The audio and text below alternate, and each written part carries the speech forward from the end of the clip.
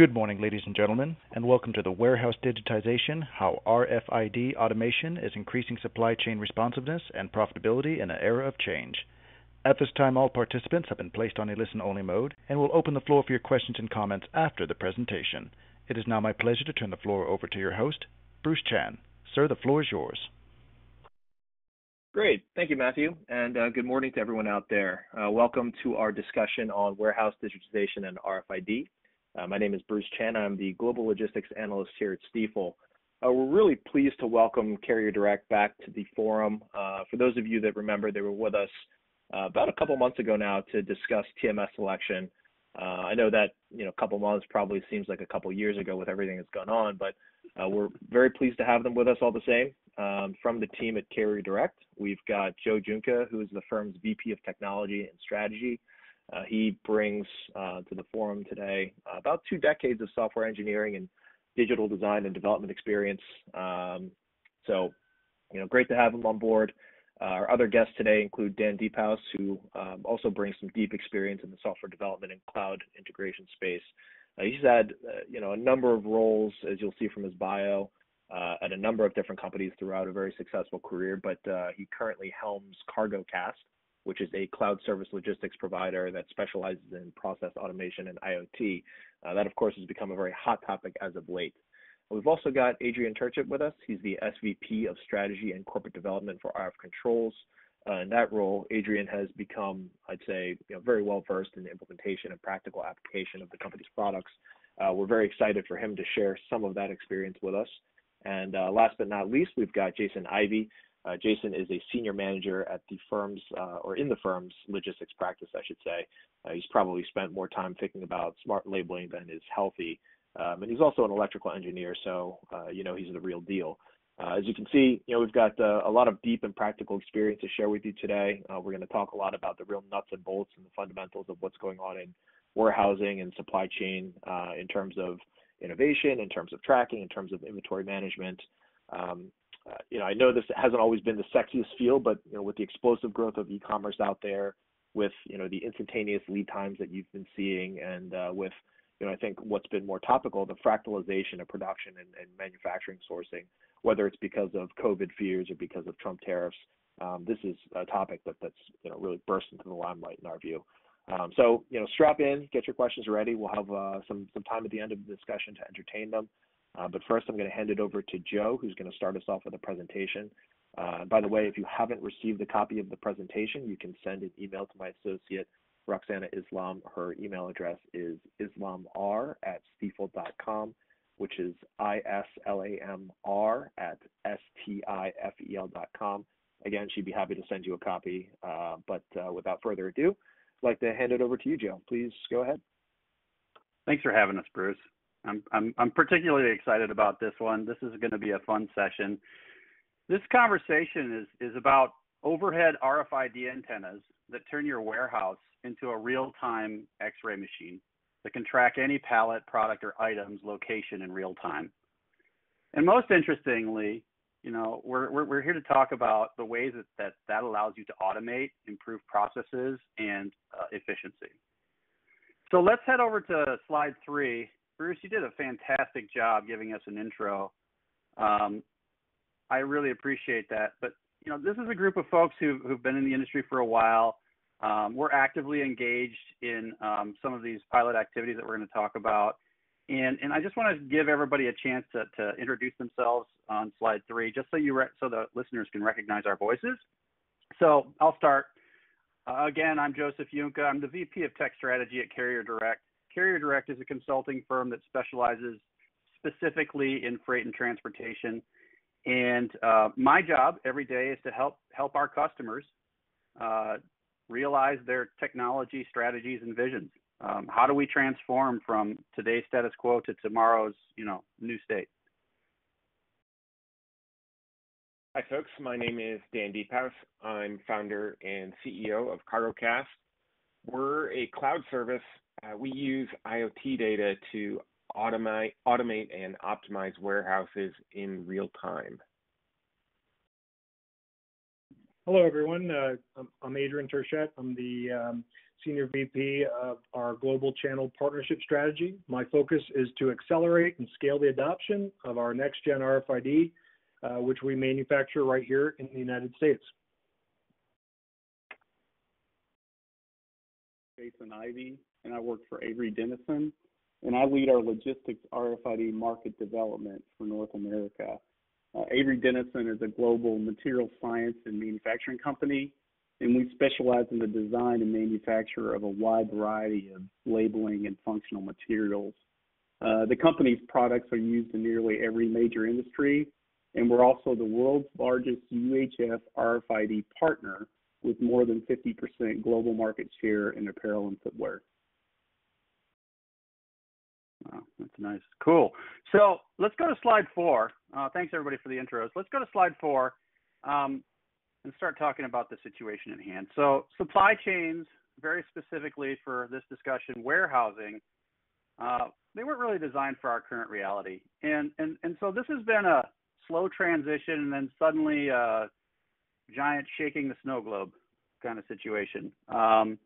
Most warehouses are run with very manual, labor-intensive processes that take time, make them inflexible, vulnerable, and you know, slow, frankly. Today's world is not, well, let's just look. I mean, our supply chain has been transforming for the last, since the beginning times. And now, over the last 3 months, we've seen massive volatility, massive testing of our infrastructure. Some have succeeded and some have failed. If you think about e-commerce 20 years ago, starting as a forcing function to make distribution networks more efficient, micro warehousing. Now we have hordes of sprinter van networks. Transformation was kind of ticking along. Amazon, Walmart have all been big forces there. Globally, we're seeing demand and supply issues coming from our global partners, including, caused by things like labor shortages. We're seeing, trade wars. And then finally, COVID. I mean, I wish you could see me gesturing broadly at everything, but, the world is a pretty interesting place. These last 6 months it's very different. And some of our customers are seeing supply and demand changes from, drops of 90% to demand increases of 1,000%. It's just, and how do you build a system that can be nimble enough to handle that? So I'm going to hand it over to Jason Ivey to talk more about supply chain automation. We're going to be talking a lot about connecting physical objects and digital systems. And as Jason said, Avery Dennison is arguably a category killer in that space. Also, Jason, hey, special congratulations on your SmartTrack acquisition. Thanks, Joe. I appreciate that. So if you'll move to slide 5. So with the challenges Joe just mentioned, I'd like to discuss how technology can help, specifically by applying the Internet of Things to the supply chain. At the top here, you have the supply chain, starting with raw materials on the left, then being manufactured into finished goods, and finally purchased by consumers like you and me. Now, if we could accurately track goods as they flow through the supply chain, then we could better manage the challenges that e-commerce, globalization, and even pandemics bring. And by applying the Internet of Things to the supply chain, we can provide this visibility with accuracy and in real time. So what does IoT applied to the supply chain look like? Well, in the simplistic view, you've got the Internet there right under the supply chain. The Internet aspect would be the logistics systems that manage the movement of these goods. And the things aspect would be the physical goods themselves. So let's talk about the logistics systems. What we're really talking about here are ERPs, manufacturing execution systems, warehouse management systems, transportation, all the systems that are involved in moving these goods through the supply chain. And the logos you see here are just some examples of these systems. Now, It's worth noting in recent years, these logistics systems have invested big development dollars to enable IoT. They've increased big data ingestion capability. They've increased cloud processing speeds. They've added these visualization control towers so they can see goods throughout the supply chain. They're even putting in AI capabilities for advanced analytics and automation. So all of these features they're putting in are for IoT goods and asset visibility across the supply chain. If you research these companies and you just look at some of the systems platform and function names, you can really see their focus. As an example, Blue Yonder's Luminate platform, or Infor Nexus supply chain visibility platform. SAP Leonardo has connected goods and global track and trace functions. These are all focused on increasing supply chain visibility. Now, if you go to the bottom of this slide, you will see the IoT things that we would like to track. Now, this could be, pallets at a cross-dock operation. It could be parcels at a sortation facility. It could even be the consumable items themselves that are being packed at a fulfillment center. But between the internet and the things, you have this human connectivity layer. And this is where the full promise of supply chain IoT falls apart, at least today. So as long as we're relying on humans for barcode scans or manually keying inputs into systems, or even using pen and paper to track these goods, we will continue to have these costly errors, time-consuming delays in products flowing through the supply chain, and increased inefficiencies. So just think about, additional costs that you're spending perhaps today in cycle count, or maybe, the price that you're paying for increased labor. These are all things that, really cause delays, and this is really what we're going to talk about resolving. So we call this the supply chain IoT gap. So if you go to slide 6, so today we're going to really talk about how we fill this IoT gap and enable what we call smart logistics. So once we can digitally connect physical goods to logistics systems without human intervention, we can have accurate, real-time inventory visibility so that we can really, truly activate elastic supply chain networks. And we can do it across global supply chains. And we do all of this without manual product scans, increasing our supply chain velocity. By having this supply chain velocity, it not only saves us costs, but we can better support the pressures for same-day deliveries. And imagine what a digitally connected supply chain can do during a pandemic. It could easily take the guesswork out of PPE and ventilator inventory, I assure you. So at the bottom of this chart, you can see that other technologies are also being applied to logistics. What we're seeing is that once you digitally connect goods in the supply chain, you can now add to other technologies to build even smarter logistics. As an example, with digitally connected goods, robots and AGVs could autonomously identify the products they are transporting in a warehouse, and AI algorithms can optimize their paths for pick and put away operations. So this is really the backdrop of what we're going to talk about today. I'm now going to pass it over to my colleague Adrian from RF Controls to explain how exactly we create digitally connected goods using UHF RFID. I've enjoyed working with Adrian, and what's unique about RF Controls is not only their overhead readers that enable smart logistics, but also that these readers can be installed in high ceiling, commonly found in warehouses, for real-time location level traceability, not to mention increased project ROI. Adrian, I'll hand it over to you now. Thanks, Jason. I appreciate that.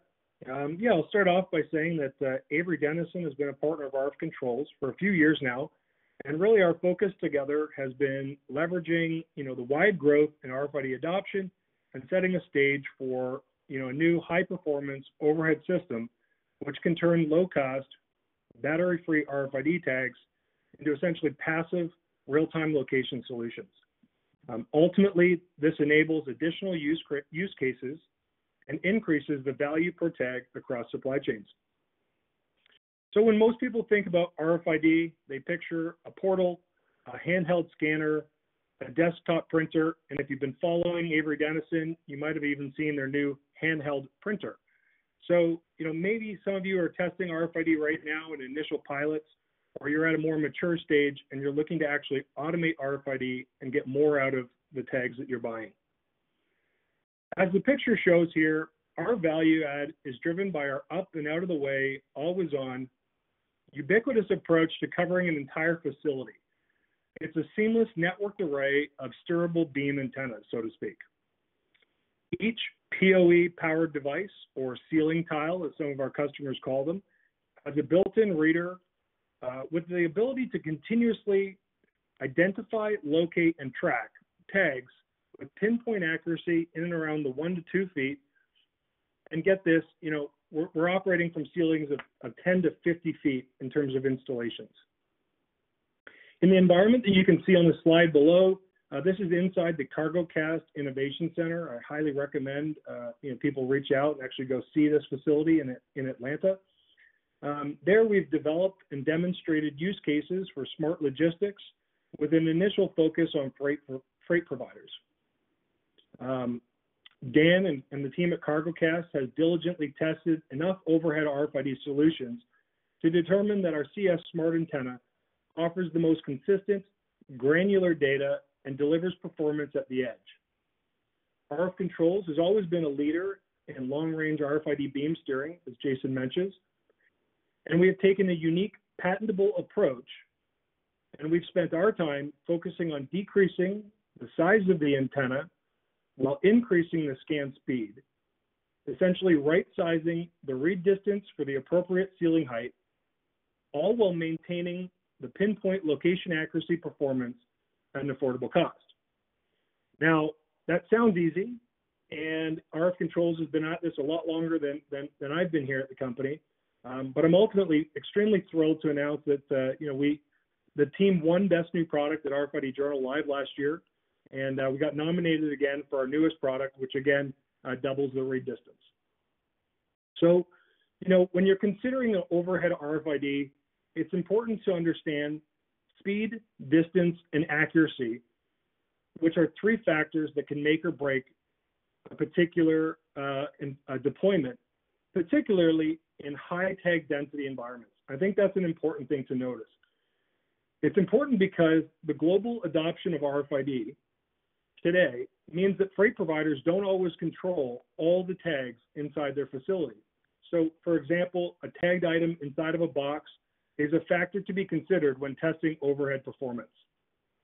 So, again, we've stressed this before. The purpose of this, one of the purposes of this webinar is to focus our attention on one of the most significant points of differentiation from all competition, which is our ability to operate in high ceilings. Customers looking for a passive RTLS approach inside of a warehouse, a cross-docking facility, or a distribution center are typically unable to drop the ceilings due to health and safety limitations. So one of my favorite parts of working with RF Controls is watching the customers who have installed tens or hundreds of CS smart antennas in a single networked facility, and watching them focus on transforming their operational models, capturing new data streams, and picking up ROIs not just inside their facilities, but across their supply chains. From a single wall-to-wall environment, and the right partners, of course, it's possible to leap ahead and start thinking about inventory versus asset tracking as continuous data streams, while it unlocks what you've been trying to manage this entire time. It's our partners, Avery, Cargocast, CarrierDirect, among others, which ultimately help us scale and usher in the expertise to land and expand across tens or hundreds of facilities for our customers. Last thing to note on this slide, it is often that our RFID approach either augments or eliminates the requirement for other battery-powered BLE or ultra-wideband RTLS infrastructure that some of you might be very familiar with. In fact, for assets such as forklifts, for example, Cargocast has designed software to group multiple tags on the forklift, creating a geofence around the edges. This enables our overhead system to lock on and track forklifts even at high speeds. However, if there is an RTLS solution already in place, it likely doesn't track the millions of pallets and boxes which move dynamically across your supply chain each year. In this case, the two systems can seamlessly be integrated if desired. So these are all things, again, which are critical steps to bridging the IoT gap. I'm going to move over to slide 8, which is really about adoption and retail versus 3PL. As you can see in the chart on the right, it clearly addresses a question: what has changed in RFID? And if you look at the last 5 years, there's been tremendous adoption in retail leading the pack. It's this growth which is changing the playing field and delivering big wins for those innovating. As you can see, only 40% of 3PLs have reported an initial RFID adoption somewhere inside their company. This is relatively low considering, again, this could just be an early implementation with a portal and a handheld.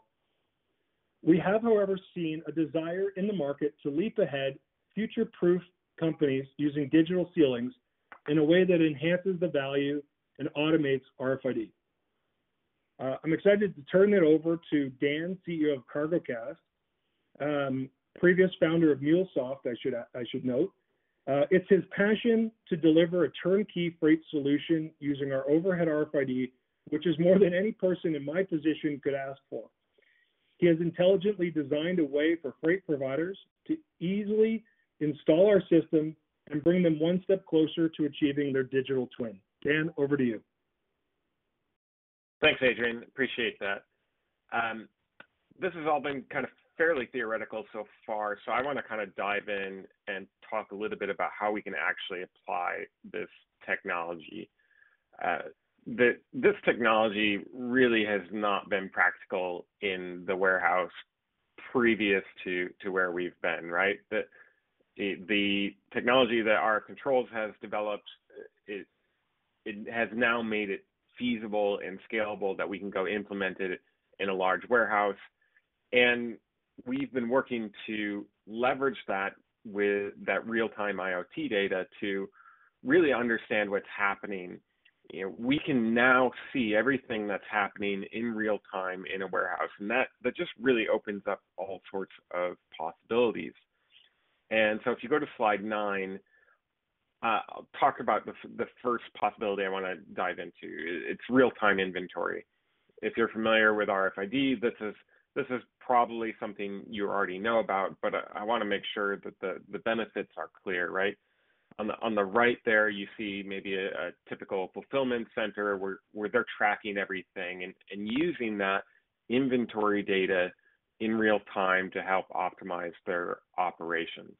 So if you know everything in real time where it is, you don't need to do the inventory counts. Because you've stopped doing inventory counting and you've now automated it, you actually have the elimination of errors. And because you're now confident in your inventory counting, you can reduce your safety stock, you're reducing the risk of production delays. And just by knowing where things are, you've also solved a lot of questions around, like, where is this thing? If any of you have multiple facilities, you'll know that oftentimes you're on the phone finger pointing like, hey, it went on this truck. No, it didn't go on the truck. And, the reality of logistics is that happens. And this just kind of instantly takes out a lot of that hidden cost. There's also the ability to correlate this information with security camera information to deter and detect theft.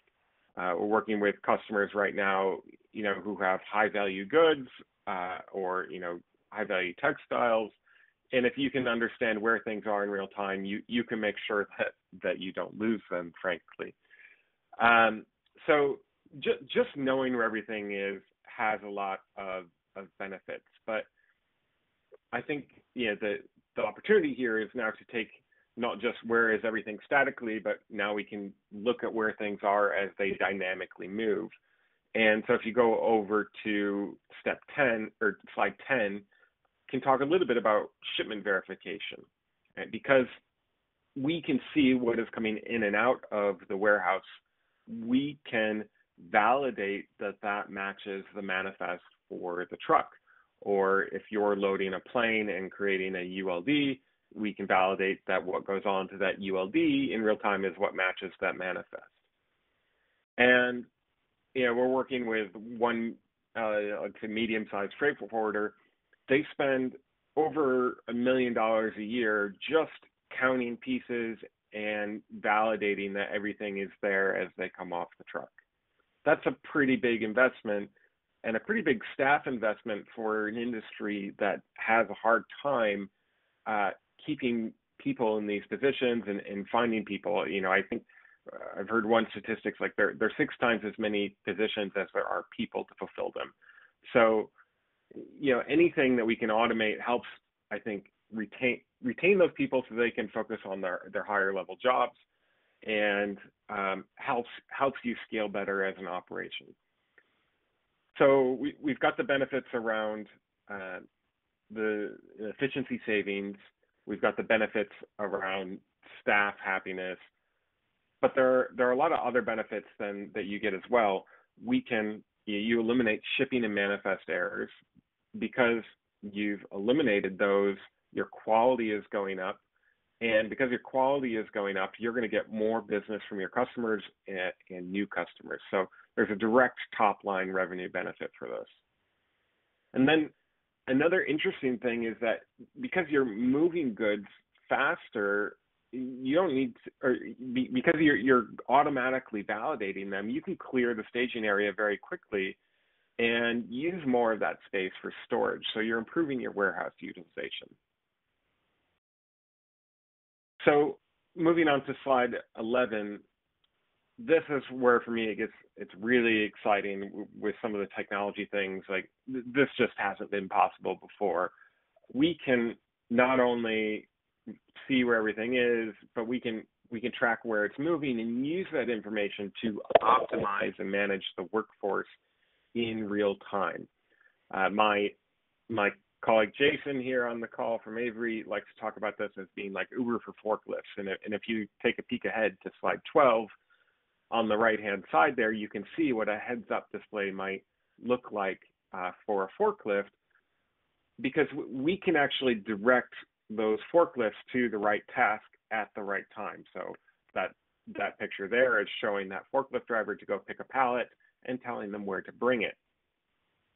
In high velocity, environments like the cross-docking environment you see on slide 11, this can have major impacts in productivity. You're moving throughput much faster. You can reduce the fleet size. You can eliminate the errors and all the costs that go around with fixing those errors. And then there's a lot of improvements around just because you've got it there on the screen, your training requirements go down, right? They're being directed what to do. There's not as much they have to learn up front around the tribal knowledge of the warehouse. The system can look at, hey, this forklift driver is closest to this truck right now, and let's direct them to unload. Or this forklift driver just brought something into the staging area, and there's something from the staging area that urgently needs to go to this truck, so we can turn it around, get that driver back on the road, so they can start, using their time for driving miles, not for waiting at your delivery dock. So you can decrease that driver waiting time. Your door-to-door time goes down. More of your goods are making out on the earliest truck possible. So this one for me is really exciting, and where we can go in and we can get that end-to-end visibility and then funnel in that data to optimize your workforce in real time. So from here, I want to pass it back to Joe. Joe and his team have a lot of experience helping logistics and supply chain companies through their journey of digitization, and really want to hear from him around how people can start this journey and move forward. Thanks, Dan. So we've covered a lot of content, and the meat really is how do I try this out? I'm a big fan of small, low risk decisions, and the best way to kind of get into this game is really to understand how it could impact your business with a pilot. So what is a pilot? A pilot is quite simply, let's hop over to slide 13. A pilot is a single location or a portion of a single location that allows you to set up the infrastructure at a much lower cost, much lower risk, and allows you to really see the numbers change as you're changing your process. So we want to get to ROI. We have some tools today that allow us to do high level ROI, and actually I'll talk about that as a next step to this presentation. But the pilot is critical. So defining what you do today. So let's just walk through this slide real quick. So if you think about assessing, you need to understand what your environment's like today. How long does it take you to move assets through warehouses? How much labor, and what's the ultimate capacity of a specific location or locations? And then we start to talk about what we want to achieve. So different companies have different needs from an improvement and efficiency standpoint. Some of them are business differentiating, as Dan was saying. If you're in a specialized warehousing environment, refrigerated or textiles, you might have different kind of processes that are opportunities. But we're seeing, basically, as we go into the define phase, we're seeing that the goals that we're establishing with customers are really, there are opportunities for this investment to pay itself off in 18 months. This is kind of no-brainer stuff. And so, as we get together and we talk about, okay, so what do I want to achieve? What am I doing today? We have to instrument one of the warehouses, one of the facilities, or partially one of the facilities, and then measure the flow, measure the information. So a pilot is basically deploying a small set of infrastructure. It's having the software that Cargocast, or frankly, you can use your TMS as well. There's a number of opportunities, but highly recommend Cargocast. And then basically the idea is to come out and measure. And so the end result of this journey, of this pilot journey, is to come back with a report to say, look, today this is what our warehouses are doing, and from a volume standpoint, and from a capacity, and from capability. And tomorrow, deploying this infrastructure, we're going to see the equivalent of adding 50% on to the real estate. Like, imagine a cross-dock facility that performs 50% better, and you don't have to have more property added, if you will. We're seeing, opportunities where staging is going away. Imagine that world where, the trucks arrive in a highly scheduled environment. Now, we all know truck schedules are a thing, but let's pretend that they can actually make it on time. And we dock in, and, literally the forklifts are carrying from truck A to truck B. There's no staging that has to happen, and the systems are measuring the entire process in real time. There's a ton of opportunity here. Let's hit slide 14 and talk about next steps. So, we've obviously shared a lot of information. I want you to go to this URL that's on the slide, because we've put together a video, very specifically Cargocast has put together a video that shows the experience inside the warehouse. You'll see a forklift moving through and loading. You'll see the information systems measuring in real time. It does ask for your email address. We promise not to spam. We're just making sure that we don't get robocalled or, a bunch of people dialing and whatever. But yes, in addition to that, we have the ability to, to talk about an ROI assessment. And most interesting, when travel unlocks again after COVID, which we're already seeing, we have the opportunity to invite you to the Cargocast Innovation Center in Atlanta. It's a 10,000 square foot facility, fully wired up with this infrastructure and built to pilot concepts. So, if we want to talk about, empty fork time, or if we want to talk about asset loss prevention or damage prevention, this is the place where those use cases kind of get tested out. So, that's kind of the discussion we're having today. I'm excited that we're about to walk into a Q&A opportunity. Bruce, take us on. Great. Well, thanks, gents, for a really enlightening presentation. Matthew, if you could just go ahead and give everybody the prompt to ask questions. Certainly. Ladies and gentlemen, the floor is now open for questions. If you have any questions or comments, please press star one on your phone at this time. We do ask that while posing your question, please pick up your handset if you're listening on speakerphone to provide optimum sound quality. Once again, if you have any questions or comments, please press star one on your phone at any time. Thank you. Great. And while we build the queue, maybe a couple questions from my side. There was some mention about, compatibility and global standards. And I'm just wondering, when you're talking about, one retailer having your own sort of RFID system certainly makes sense. But when you talk about introducing other carrier partners, other logistics partners, how does this technology work as far as compatibility? And where does each player in the chain have to be able to make, this technology, really function up to its potential? Yeah, this is Jason Ivey with Avery Dennison. I can take this. Cool. Well, one of the things that's occurred in the industry for UHF RFID is, they've standardized on, a Gen 2 protocol. And what that's allowed is really for everyone to get on board in terms of, you've got a myriad of different, providers of readers, whether it be handheld or fixed. You've got various providers of encoders for, basically programming the tag via, a printer or, a reader. So with all of this movement and the fact that, the cool thing is this is not an emerging technology from a technology itself. It's been around for many, many years.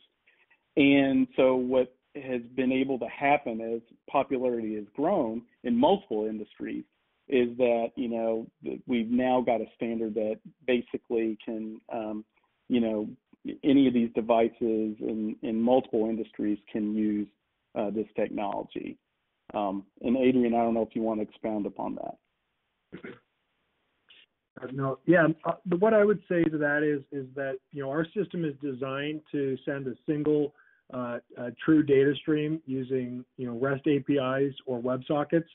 So essentially, we're a fire hose of data to an enterprise edge device, middleware or enterprise software. So Cargocast is receiving WebSockets from our controls, whereby we're pushing data at them as fast as we see it.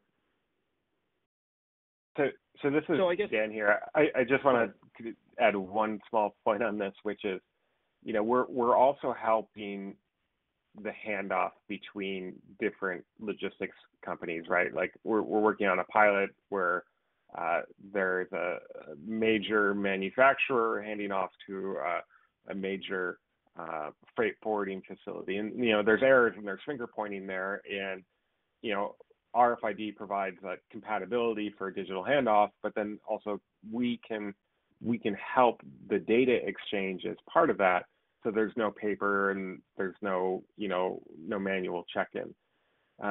So there's kind of opportunities at different levels if you just want to standardize on RFID, or if you want to go further on the data exchange. That's something that we help with as well. Okay, that's very helpful. And apologies if this is a simplistic question. I'm not really a tech guy, so bear with me. But I think it was you, Jason, that mentioned that this is a technology that's been around for quite a while. So when I think about why it hasn't really blossomed as much or dispersed as much as one would think, given all the benefits that you've talked about, at least until recent years, would it be because you've got all these devices putting data out there and we just haven't really had the capability to digest it and process it? I guess the sort of idea that big data is one thing, but turning big data into information is another. Or is it something completely different, like costs, like the cost per unit, the cost per piece, the cost per parcel is too high?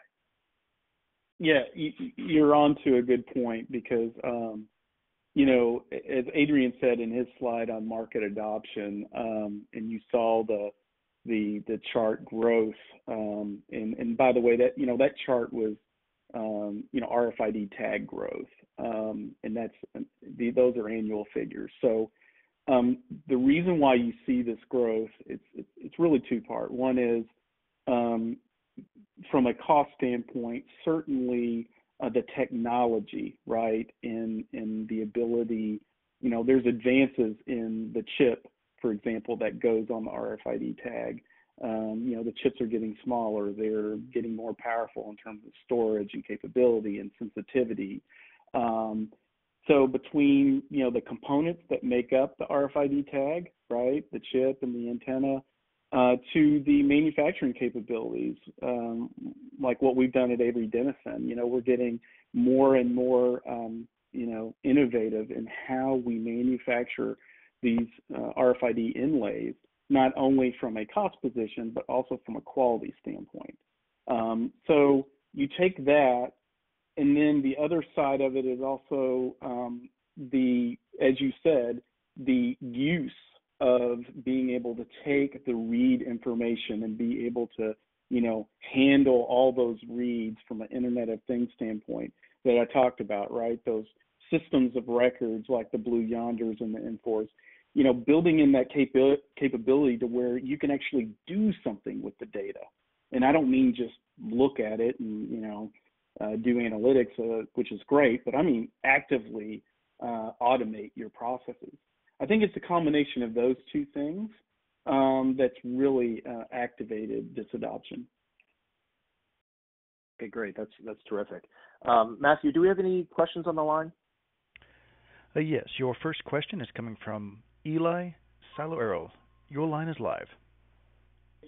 Hi, yes, this is Eli Salocal from CarrierDirect. Shout out Joe and really the rest of the team here. Thank you a lot for this presentation. It's really great. My question is for Dan. You mentioned that the RFID technology can help with inventory counting. I was wondering if the RFID technology satisfies the legal requirement from auditors to conduct, whether it's yearly or multiple times a year, inventory counts in warehouses. Does the technology handle that, or does that still have to be a manual thing to check that each year? I haven't been asked that question before. I mean, I would assume so. Jason or Adrian, have you encountered that question before? It's Adrian here. No, I haven't, but I think it ultimately could be a phased approach in terms of initially relying on manual counting and then moving over to seeing how you can do it digitally. But I think it's a good question because if the answer is yes, it just adds to the ROI of having a system like this, which is what we're constantly seeing. Oh, absolutely. I mean, I know a lot of big warehouse and distribution centers put a lot of time and effort into that manual count. So, thank you. Thank you. Yeah, I'm gonna just toss in real quick too. While I have not gone through this journey specifically, we are seeing as the technology in new markets proves out. So this would be something where it has to be deployed to prove its accuracy. but you're seeing the adoption in retail because that case is proven, right? That the retail is using this for loss prevention at the SKU level, like the RFID tags at the SKU level. And we've got the thing that we didn't talk about earlier about why what switch is flipped and why RFID is a thing is Adrian's antennas are 50 feet in the air, and they have a phased array that effectively scans the room 90 feet away to create 3D accuracy down to plus or minus a foot. That accuracy alone gives me hope that as we build this infrastructure out, auditing systems will be able to be certified, and we'll be able to prove that accuracy as we get these deployments in place. I hope that helps. Thank you. Your next question is coming from Chris Coombs. Your line is live.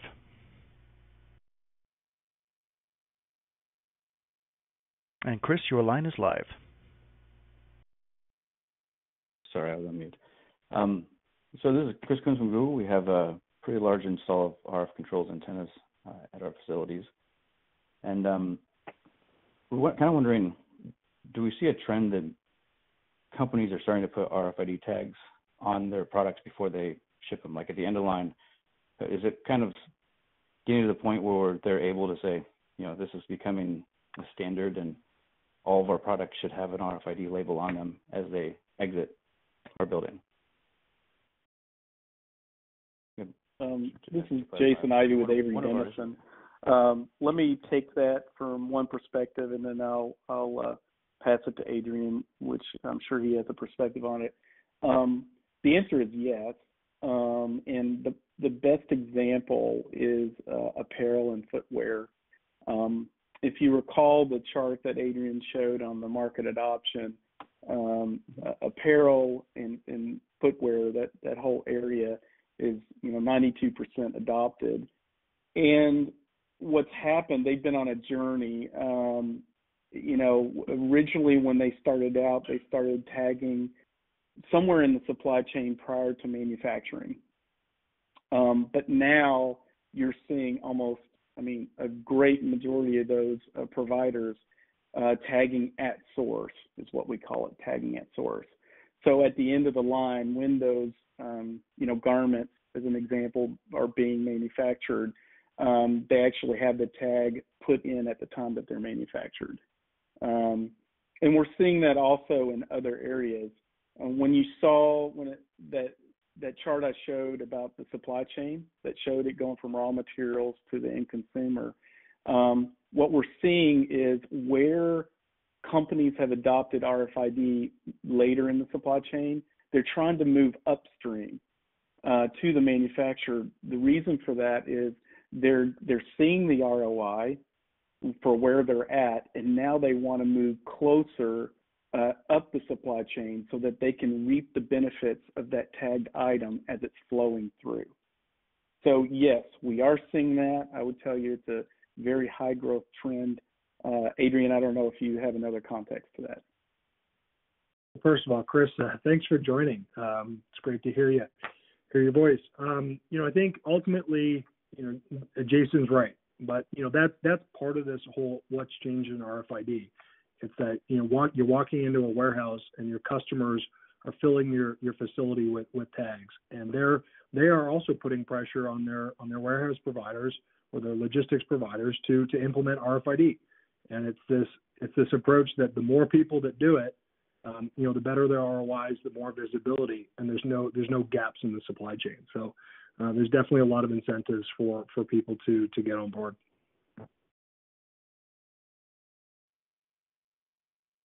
Perfect. I mean, that makes sense. We're currently installing tags on as many things as we possibly can as they come in, but us managing that is a large cost. So the further we can push it upstream, the better. If it becomes a standard, that would really, really help us in every way. Absolutely. Jason, maybe you can speak to, how a freight provider would be, tagging at the door if, in a pilot example, or, what they might see in this use case. Yeah. So from a from a freight standpoint, we work with customers all the time that, let's say on inbound, they have multiple customers that ship to them. When we do a pilot, we can tag, add incoming to basically handle a lot of the workflow before it goes to outbound. We've done that again, as Dan took us through some of the, use cases, we're able to really, tell where the ROI and the automation is going to occur from that standpoint. But we've also, once we've gotten past pilot, we've been able to work with some of those, more inbound or going up the supply chain, working with those clients, right, to tag, for example, let's say they're generating the LPN that goes on the pallet, license plate number that goes on the pallet from their destination. We work with them so that they can go and commission the tag at that point, so that when it does go to that cross dock or distribution center, it's already tagged. So there's multiple options here, and I would tell you, to Joe's point at the end about a pilot, and I would say there is a journey here that you start very focused, but know this, that it only gets better. Once you start, then you can, land with one particular, pilot or use case, and then you can expand through your supply chain from there. So it's a journey. We do it with customers all the time, and that's just one perspective. Yeah, and I think there's an opportunity for Google, somebody like Google, to pilot, inbound, right? Like, can we start a program? I mean, you guys are a market force. So, if you're doing this, it's a pretty easy ask to say, hey, can you guys label ahead? And, I think freight is eager to serve and would be very interested. That was a long answer, guys, but that was a great question. Thanks, Chris. No, thank you very much. That was great. Thank you. Your next question is coming from Stephen Kerbis. Your line is live.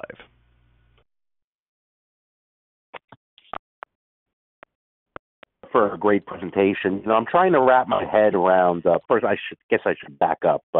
At ADUI Pilot, we function as a 3PL for warehousing, and I'm trying to wrap my head around a situation where these situations where maybe you have a hybrid type operation going on. Only because I envision we'll handle anything from nuts and bolts to sides of cars. And for nuts and bolts, I don't envision you putting RFID tags on each of the nuts and bolts. So, if you guys just speak in general to how you see that working in the RFID world. Yeah, so this is Dan here from Cargocast. We have worked with customers on different levels of tracking, right? You can track at the pallet level, you can track at the case level, you can track at the individual SKU level. And I think it really comes down to your particular process around how you best apply this technology to get the maximum return on investment. Because you can definitely group things together and treat them as a unit, or look at bins or totes or things like that.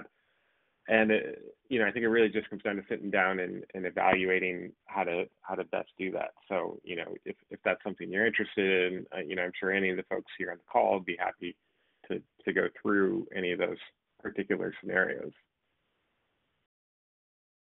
Does that answer enough of your question, or Yeah, no, it does. This is a very intriguing concept for sure. So. And this is Bruce here. Maybe just to follow up on that a little bit and go back to Adrian's slide, number 8 here. Certainly that 92% adoption rate among retailers is very encouraging. I'm somewhat surprised to see the only 40% adoption among 3PLs, who I normally think of as technology and innovation leaders, and just digging into some of the reasons why. Is it because for reasons like the last caller mentioned, you've got such a diversity of products coming in from a diversity of customers that it's really hard to coordinate RFID among all these commodities, or is there something else that's driving a lower adoption rate than in some of the other verticals out there? So I just want to chime in a little bit on my experience here. For me, a lot of this has come down to technology that has been really materially advanced in the last 5 years, right? Like if you look at just the productivity gains around like installing portals, for instance, we were just doing checkpoints, it's a fraction of the overall productivity gains that you can get if you instrument a warehouse and you can see everything that's going on in real time. And so if you go back 5 years where you're just looking at, okay, what goes in, what goes out, there's definitely ROI there. And we've definitely seen in, shipping and manufacturing for shipment verification on what goes out, like a lot of people have done that. But really this ability to cover what's the warehouse and get that real-time location information it's new. And combine that with the decreasing chip costs, like on the RFID side, and they can now print multiple the RFID chips per wafer, so you're getting much better cost efficiencies. I mean, for me, this is like we're essentially now able to ride the coattails of retail, who have brought the costs down, who have made this technology feasible in a way that hasn't been before. And now all these new use cases in logistics and supply chain are opening up. Yeah, and this is Jason. Let me just add one more thing. To your question about, well, there's so many different items and it's hard to get, the tags commissioned and all that. Oddly enough, it is that diversity in product sets where the technology works best from a standpoint of, whenever you have multiple different SKUs and they've got multiple different locations, it's exactly that compounding effect of ways to have errors in the supply chain where this technology works best. So I did want to point that out. It's not when everything goes smoothly and it's like, certainly you can apply RFID to multiple use cases, but where we see a lot of our customers come to us is where all of this different, SKU proliferation and different customer sets and different channels and all that, there's so many different ways for errors to occur. That's where we come in and the ROI can be high. Does it have its challenges in terms of where you can commission the tag? Absolutely, but we're breaking those down. We're working with those customers so that we can have tags at source. And I think that definitely is a trend that will continue. Appreciate all the answers. And Matthew, any others left out there on the line? There are no further questions in the queue at this time. Okay, perfect. Well, maybe just one last one from my side as we approach the top of the hour here. There's been a lot of talk about the cost per unit and the cost coming down. And I recognize that, there is a lot of diversity in the types of tags and products, that are available. But just a ballpark, what kind of cost per unit are we looking at? And is there a SKU value, below which, RFID doesn't make sense anymore?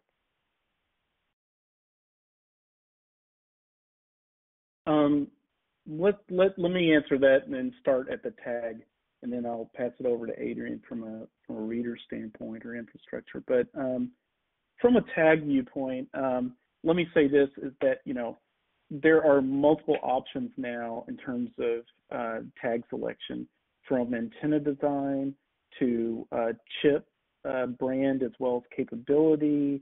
And then when you take that, RFID tag and you convert it into a full label, there's just multiple, customer requirements.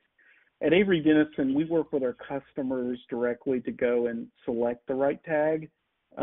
We actually have a facility that, we have a lot of engineering capability with, anechoic chambers and engineering staff that we will go and work with our customers and, for the application they have, we will physically take their items that they're trying to tag and evaluate it from an engineering standpoint, and we will select the best tag for both, the quality aspect or the sensitivity of the read, as well as the cost.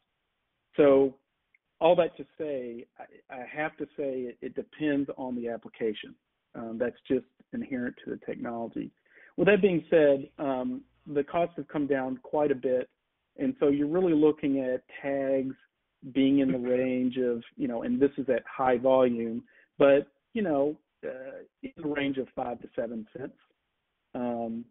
And again, if you go back to, 15 years ago or so, or 10 years ago, you were in that, 20 to 30 cent range. So it's really come down. Adrian, do you have a perspective on readers? Yeah, I mean, from our perspective, listen, we realize that we're, one of the more expensive or sort of larger line items in a pilot with our technology and in a full deployment. But you got, in the last, call it 12, 18 months, we've significantly reduced the size and cost of our technology in our 4th generation product, which ultimately, again, makes it more scalable. We do sell, only through our channel partners. And some of these guys are getting significant volume discounts, which is fantastic through volume. But it's a set it up once and leave it, and how you on your end capitalize that is up to your business. But your tag costs, the variable cost is so small in comparison to other active RTLS solutions. So we are seeing, that paired up against, the true ROI when you look at it from a high level. And ultimately we work with, partners like CarrierDirect to really showcase that ROI in our reports, as part of these pilots. Great. Well, terrific. Want to thank all of our speakers for joining us today. This has been a really enlightening and interesting presentation. Questions for our speakers, feel free to send me an email at stifel.com, and I'd be happy to pass them along. Otherwise, I hope you all enjoy the rest of your Friday. Stay safe and have a great weekend. Thanks for having us. Thanks, everyone. Thank you. Thank you, ladies and gentlemen. This does conclude today's conference call. You may disconnect your phone lines at this time and have a wonderful day. Thank you for your participation.